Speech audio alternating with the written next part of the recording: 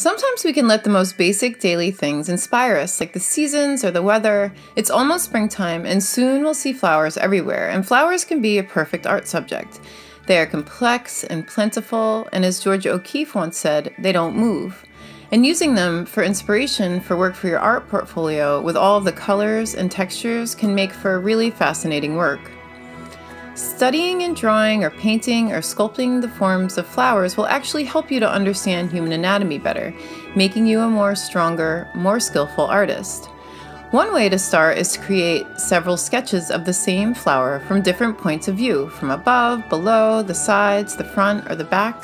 Also try to do a very close-up sketch.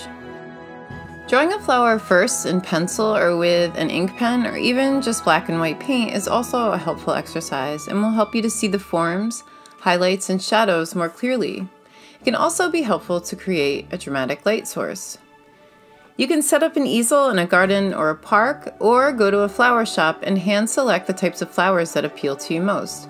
Arrange them however you'd like and then paint or draw your arrangement.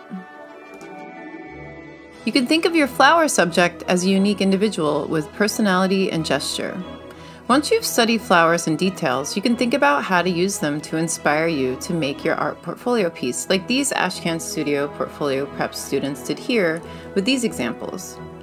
Every art genre and history has used flowers as a subject. Take a look at some examples.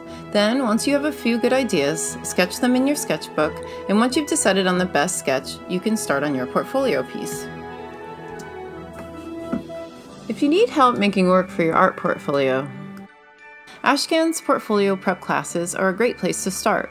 We have online classes now, so no matter where you are, you can develop your skills and ideas with the guidance of our outstanding teachers and programs.